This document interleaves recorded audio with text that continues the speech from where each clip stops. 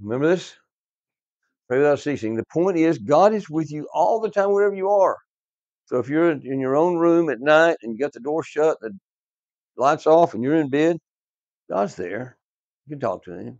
When I'm in my car by myself driving down the highway, God's with me. I can talk to Him. Anytime, guys, pray without ceasing. Just talk to Him. Realize He's always with you.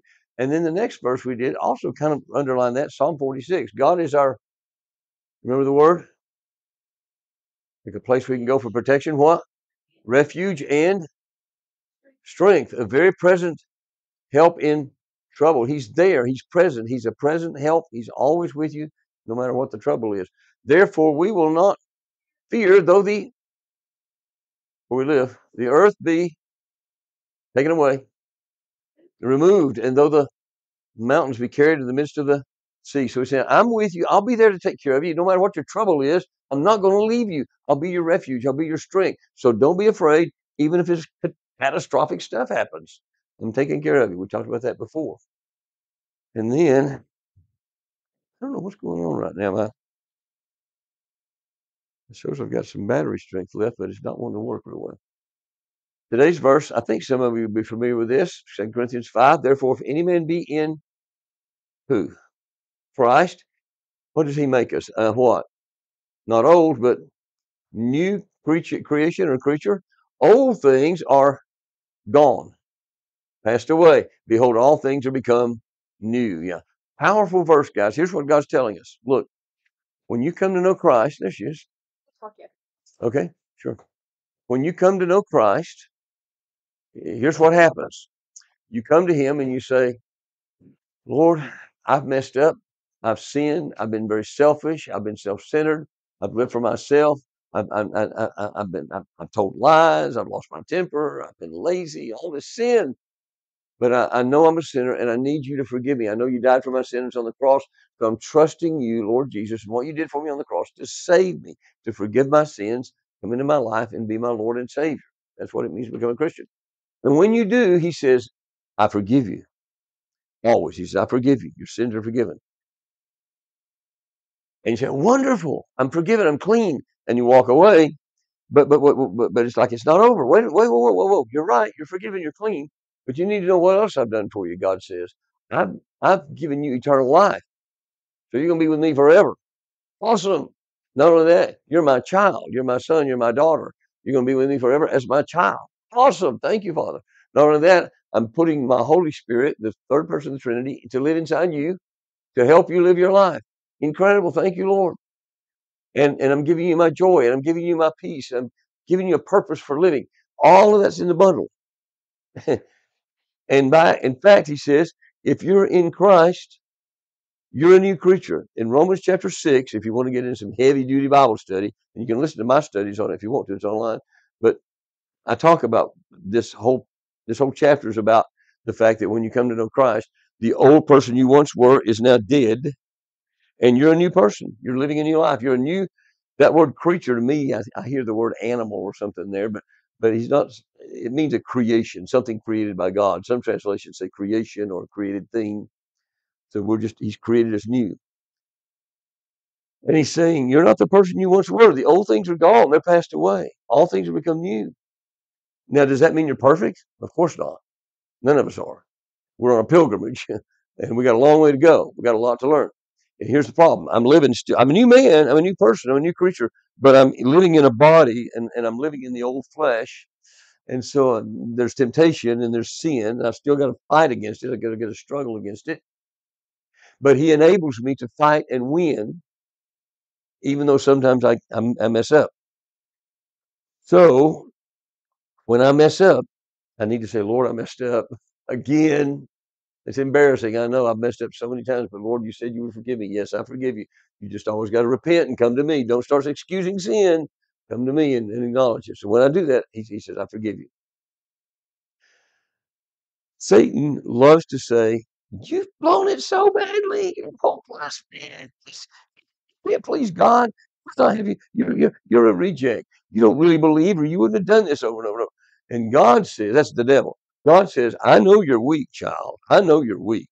All my kids are weak. But I'll pick you up and dust you off and forgive your sins and start again. You just must not ever start excusing your sin. That's where we get in trouble. We say, it's no big deal. It's just the way I am. Just, I don't care. As soon as you start giving into sin and not caring and just saying, that's just the way I am and admit defeat, there's a problem, a massive problem. You either don't know Jesus or you're very, very confused. So he says, you're a new creature. You need to realize who you are. He didn't say you will be. It's not a promise. There's a promise connected with this. But he says, right now, if you've trusted Christ, this is just the truth. This is who you are. You're a new creature. So you just need to admit it. Old things are passed away. All things have become new. This is just the truth. So it's an awesome passage. All right, let's memorize it. Therefore, if any man be in Christ, therefore, if any man be in Christ, therefore, if any man be in Christ, therefore, if any man be in Christ, he is a new creature. He is a new creature. He is a new creature. He is a new creature. He is a new creature. Old things are passed away. Old things are passed away. Old things are passed away. Old things are passed away. Behold, behold, behold, behold, behold, all things are become new. Behold, all things are become new. Behold, all things are become new. Can we do it? Therefore, if any man be in Christ, he is a new creature. Old things are passed away. That's good. Wow, so good. Therefore, all things are good. Good job, girls. Okay. Anything you want to say before I pray? Well, thank you, Father, for this incredible passage of Scripture. Thank you for these three passages we looked at today, Lord. Thank you for reminding us that you're with us all the time so we can pray without ceasing. We can talk with you wherever we are, whatever we're doing. And thank you for reminding us, Lord, that you're a very present help in trouble. You're our refuge, you're our strength. And you don't go away when we get in trouble. You're with us, a very present help. So we don't have to fear, no matter what catastrophic events might happen. We don't have to be afraid. And thank you for reminding us here just now that if we're in Christ, we're new creatures. We're not who we used to be. That old person is dead. Old things are passed away. Thank you, Lord, that you've created us new and all things have become new. And Lord, you know us. You know we're weak. You know about you we can do nothing. You know we depend on you. You know how easy it is for us to fall into sin. Lord, you know how weak our flesh is, and we know we have a raging enemy who can be very subtle and very crafty and tempt us with all kinds of things. And Lord, you know we're living in a world that's given itself over to sin, and it's so easy to be tempted by that stuff. But Lord, we know you hate sin, and we want to have the same attitude you do. We want to hate it too. So help us, Lord, never to excuse it, never to rationalize it, but to simply confess it to you and let you forgive us over and over and over and keep us clean, walking with you. Thank you so much for your wonderful promises and the wonderful truths you told us in your word. Thank you for these kids in this classroom. I pray blessings on them as we head into spring break. I pray that it'll be fun and that everybody will enjoy the time and have fun and make good decisions. I don't know how many are traveling, but I pray traveling mercies for those traveling. And I pray, Lord, that you'll keep us safe and healthy and help us to come back in a few weeks renewed and ready to finish strong this last quarter. So thank you for bringing us through the first three at this point. Lord, I pray for these kids as they concentrate on ACT, either to take it now or maybe again or maybe later on again. Help them, Lord, to take these things seriously and internalize as much as they can. And then maybe when the time comes, a few weeks before they take it, start reviewing these videos again. I don't know, but somehow, Lord, I pray you'd help them to get ready and do the best they can. Help them to use their brains today, to concentrate. I know we're talking about some difficult, challenging things, but help them to work their brains the best they can and try their best to learn some of this. So thank you for this time we have together. Thank you for loving us and all your mercies. Lord, you're so good to us. We love you too. Help us to love you more. We pray in Jesus' name. Amen. All right.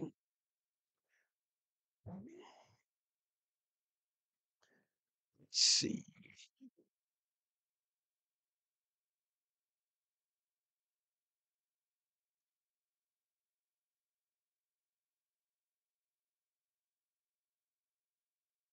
Okay. We did that one, did we not? I think we did. Um, yeah, we did that one. I'm sure we did. So the first thing you have to do is put it in slope-intercept form, which means you have to solve it for y, subtract that 6x from both sides, divide both sides by 3, and the slope is -2. If we were looking for a line parallel to this line, the answer would be F. But we're not. We're looking for a line that's perpendicular to that line. So its slope has to be not -2, but the opposite and the reciprocal. It's positive, not negative, and it's 1/2, not 2, so it's H. All right, now this one I did not do with you yesterday, I don't think, so do that one yourself. Try to figure it out. Get paper, please. I want you to have scratch paper. I want you to have pen or pencil. Everybody needs to have scratch paper, pen, or pencil. If you need some, get some in that drawer up there. But you should have your own or get some there.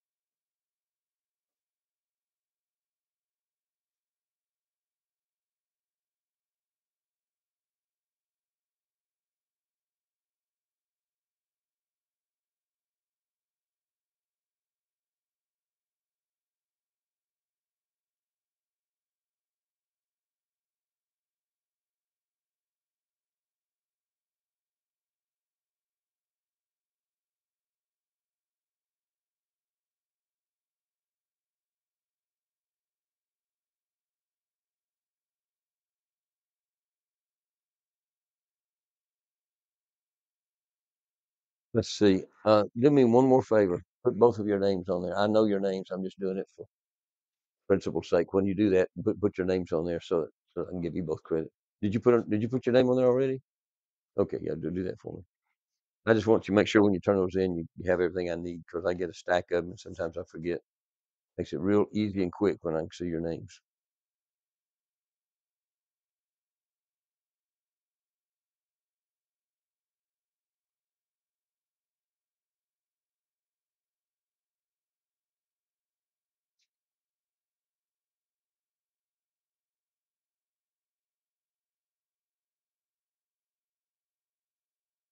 Yeah, got it.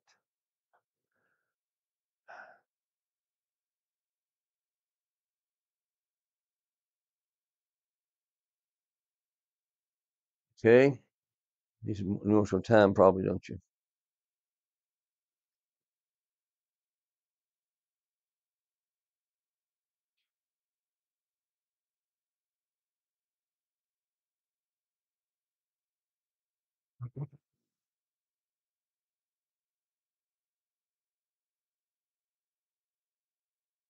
Anybody got an answer yet?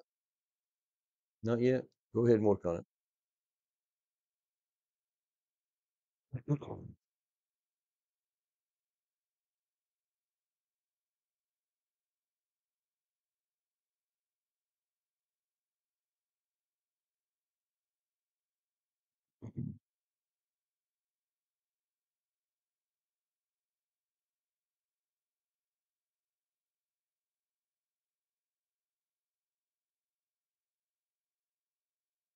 We are going to do chapel first, and then we'll do the lunch. So you'll be late to your 1 o'clock class.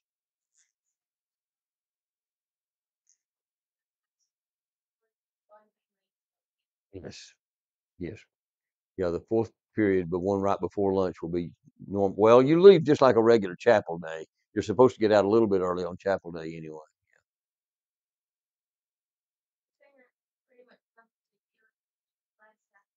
Uh, okay. I see. You're talking about after lunch or before lunch? After lunch, yeah. Yeah. Yeah. I see. What subject is that? Oh, okay. Yeah. Cool. Yeah. So you'll have it a little bit later than usual is the plan anyway. May not be much later. Depends on how long Nick's talking today. It was been very confusing because when I texted Miss Melissa this morning before I left home, I was trying to think about finding a song. I said, chapel today? And she said, no, we're having that luncheon. We're not having chapel. And then I got my first class this morning and she texted me and said, well, I was wrong. We're having chapel and Nick will be speaking. So that's what they decided to do. Anybody still need time? Nobody? Anybody willing to tell me what you did? There's more than one way to skin a cat. That's a bad illustration. It sounds kind of yucky, but there's more than one way to solve a problem like this. Does anybody? Does anybody? Y'all heard that expression, haven't you? Have you ever heard that? Yeah. No, not really. Yeah. Yes. It's no. It used to be a common saying when I was growing up. Anyway, uh, uh, I don't know where it came from. It sounds awful.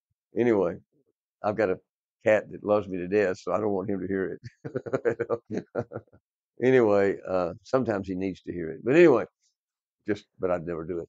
You know how to do this. There's several ways to do this kind of problem. You have any idea what you might do to solve this problem? Just for instruction purposes, I'm going to teach you several ways, okay? But there's several ways you can do it. Nobody has a clue? Go ahead, Lacey. What do you mean put them together? You, you mean try to, no. Well, you mean graph these points on a coordinate plane? Yeah, you can do that, but then you got to figure out which one goes on both those equations. So what did you start to say, Alexis? Did you start to say something? Okay. How would you plug it in the calculator? How would you do it? Can you tell me? Do you remember enough how to do the calculator? Tell me how. Yeah, you remember that? Have you done it before?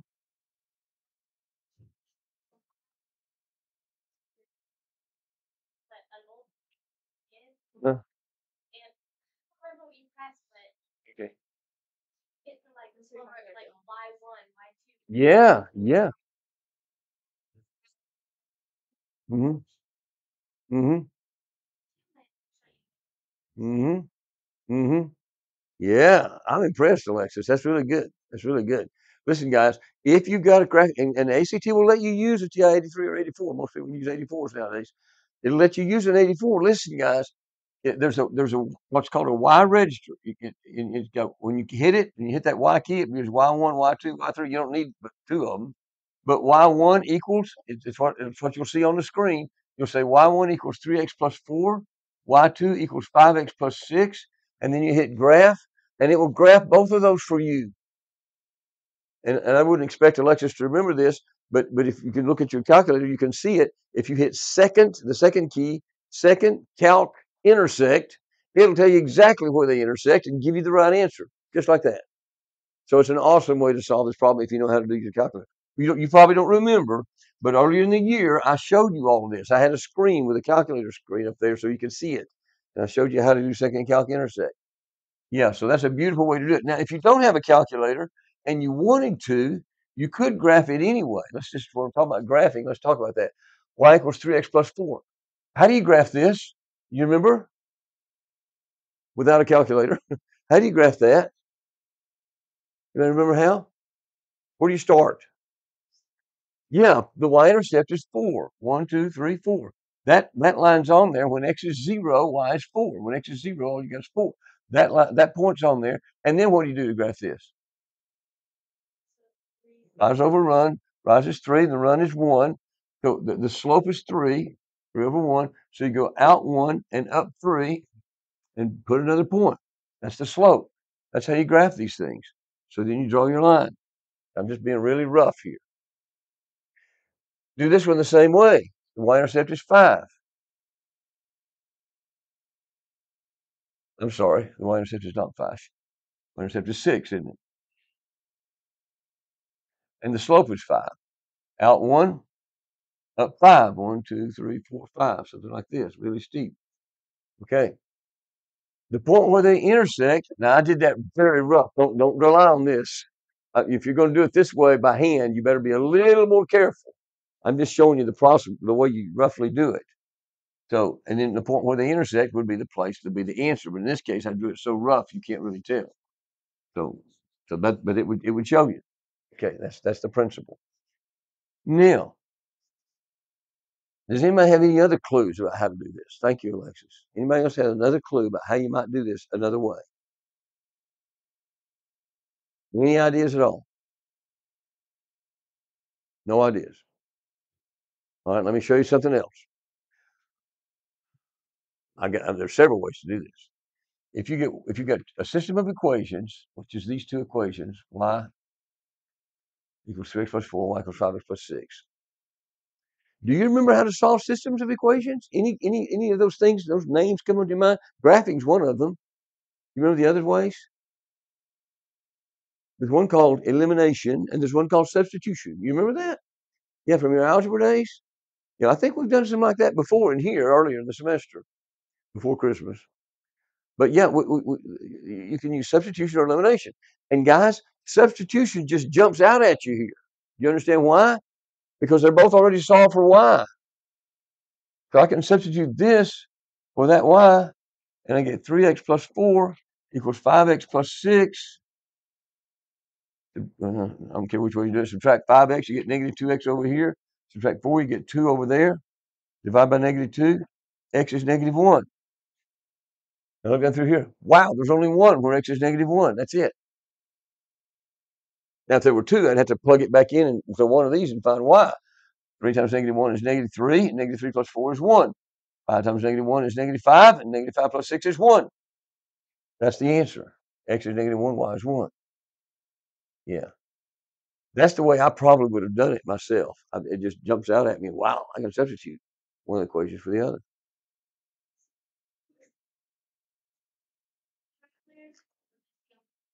You can. This allowed the whole thing on the math test. Any part of it, you can use a calculator. Yeah, yeah. Mm-hmm. Yeah. And some of it that. Yeah, yeah. No, on the ACT, you can use that calculator. You can. Yeah, you can. Most of the time, you don't need it, but at a time like this, it can be really handy. And guys, I've already shown, if you remember, I've shown you several different types of problems through the year where a calculator can really be very handy and quick if you know what you're doing. Yeah, we may need to cover some of that again before the year's over. All right. There's one other thing that pops in my mind. Now, well, I could use elimination. I'm not even going to do that because substitution was so easy this time. But I could use elimination to solve for x and y. But there's something else that I would really like for you to think about that I wish you'd have thought of before now. A way to solve this problem. You know what I'm talking about? Nobody has a clue? You could. That's using elimination, but you can do that. You'd have to. Let's talk about that in just a minute. If you've got y equals 3x plus 4 and y equals 5x plus 6,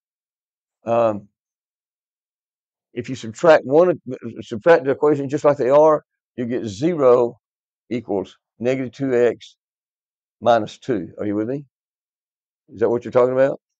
And then you can add 2 to both sides. You get negative 2x divided by negative 2, and you get 1. That's called elimination. Yeah, yeah. So you can do it that way by adding or subtracting both equations. Yeah, one from the other. Yeah, that works. Okay. In this case, it works pretty well because the y's cancel out. Good. Okay, good, Mary. Thank you. Okay, I'm thinking of something else though. Does anybody else think of any other way?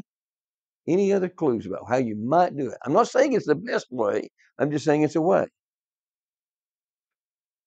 No? You remember when we first started talking about math at the very beginning of the year? We were talking about algebra.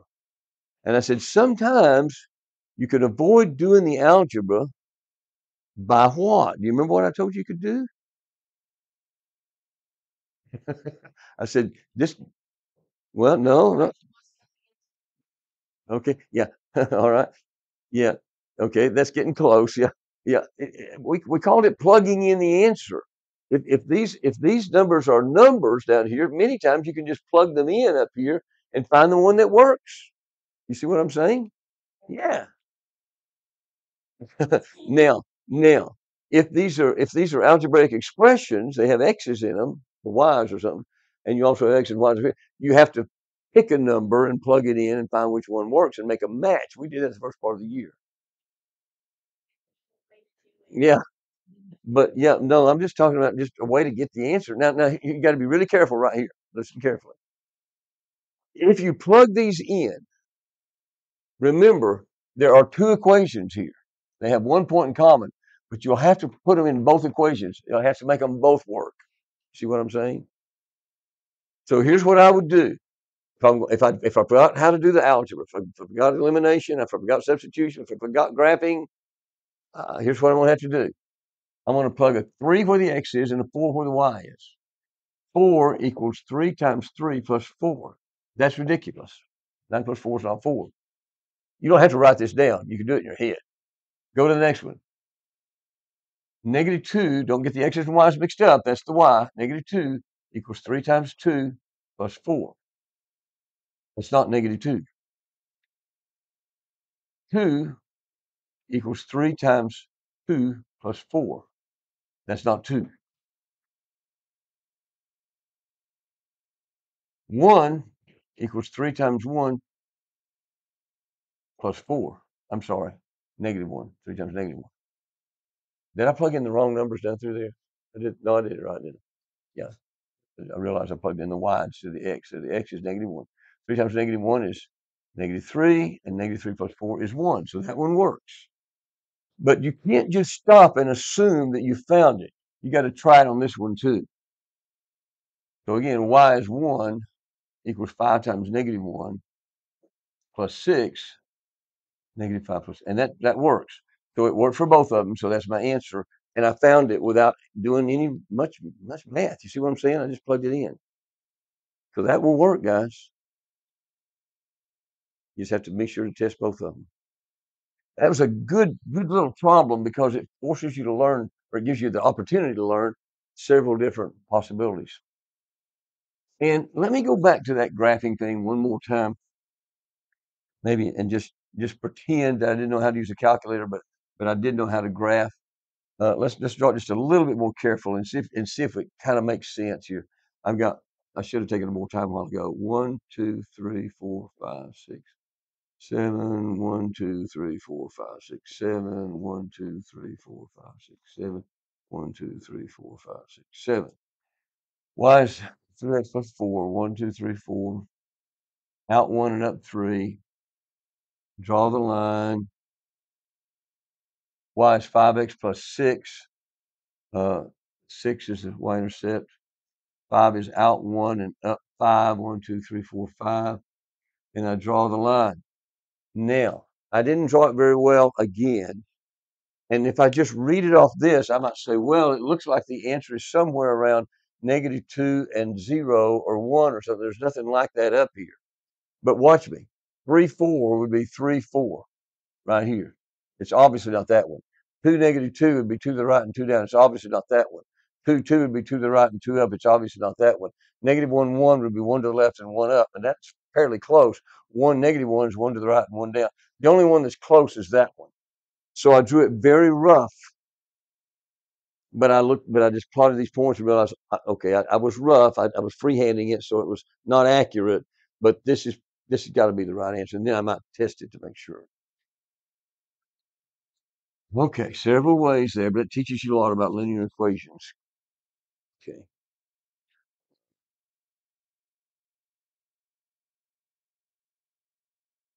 Now,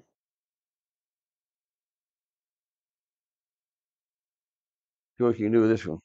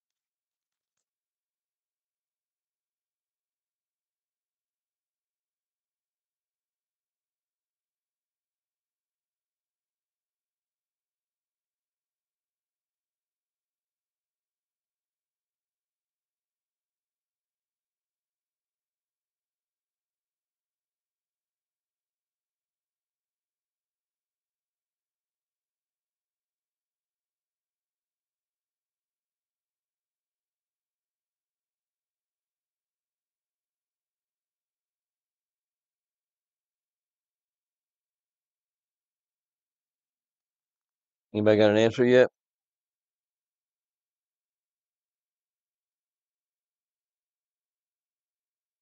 Let me give you a little more time.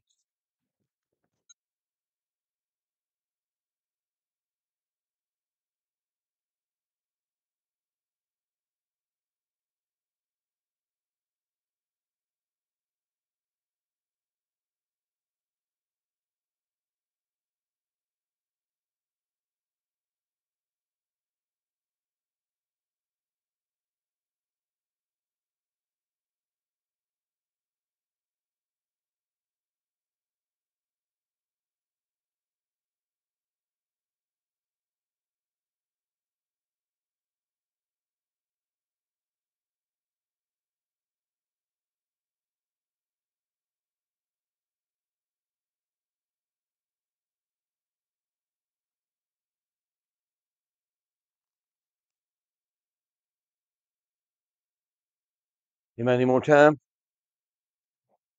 Anybody get an answer? E? Yeah. Okay. Got a B and an E. Anybody else get a different answer? Anybody else get one of those answers? Anybody else? Okay. Now let me show you what to do here. You want to tell me what you did? Either of you? Okay. All right. Let's see if we can put them in slope intercept form. Is that what you're saying? Put them in slope intercept form? All right. The first one looks like this. You got to have the y by itself. So how do you do that? How do you get rid of the 2/3? Yeah, divide by 2/3 or multiply by 3/2, the reciprocal of that. Multiply both sides by 3/2. You get y equals 3/2 x. Of course, the y-intercept is 0. There's no b there. This one, 2y plus 5 equals 3x. I got to subtract 5 from both sides and divide by 2. And what does that tell you?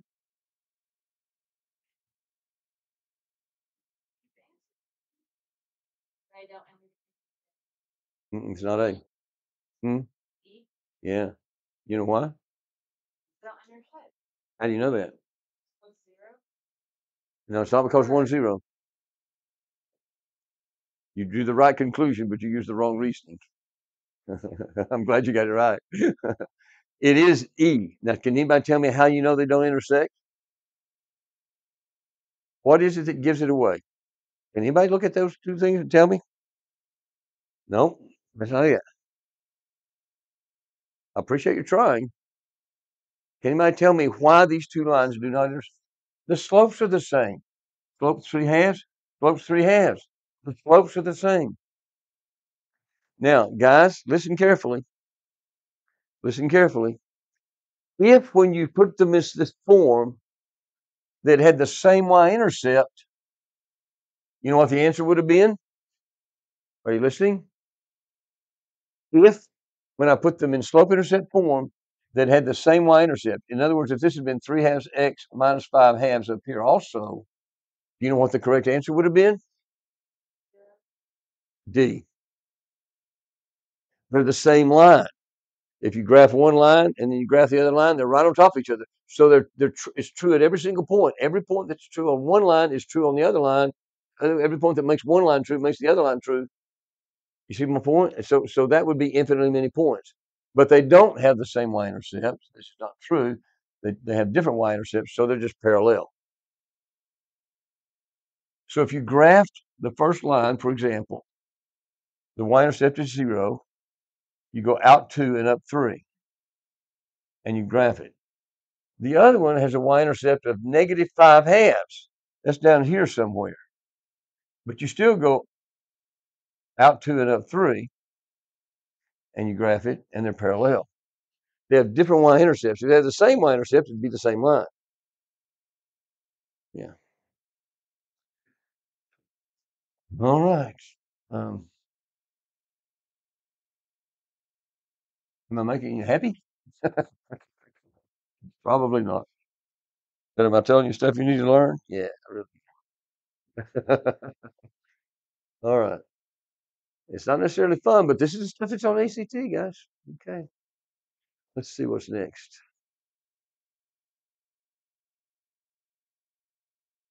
Why is my clicker not happy today? Maybe it shows it's still got battery power, but maybe that's the problem. Let me see.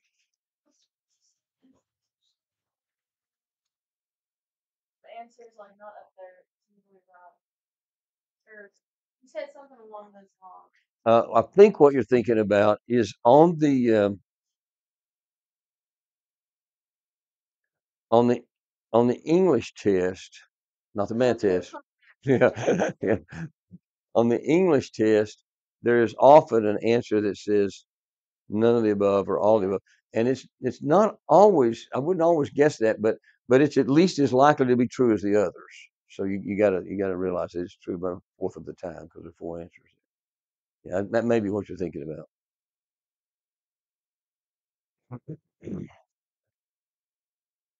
Okay.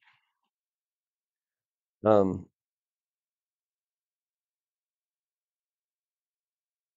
Let me check my batteries here. Let's see. Yeah, try some new ones. Seem like I'm going through batteries a lot lately.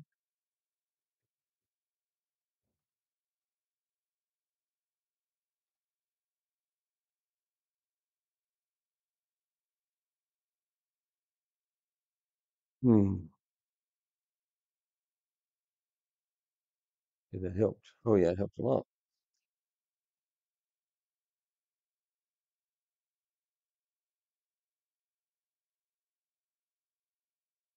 Okay, I'm about to shift gears here a little bit and talk about circles again. And because it's close enough to stopping, and because it's the last day, I'll go ahead and stop today. Um, I'll tell you, I'll take just a couple of more seconds to just introduce you, but we won't do any problems. We'll introduce you again after the break. I'll do this again. Standard equation of a circle. Have we done this before? Any of you remember what the standard equation of a circle looks like? I didn't know. Okay, well, the circumference is, yeah, that has to do with circles, but this is a little bit different. I'm talking about on a Cartesian coordinate plane now. Yes. Wow, I am so impressed, Mary. How did you do that? Just stuck in your brain. Yeah, yeah, yeah. So that reminded you of it. Yeah, that's exactly what it is. X minus a squared plus y minus k squared. Oh, wow. Yeah, yeah, equals r squared. That's a radius squared. Mary deserves a hand for that. Uh, yeah, yeah, that's good.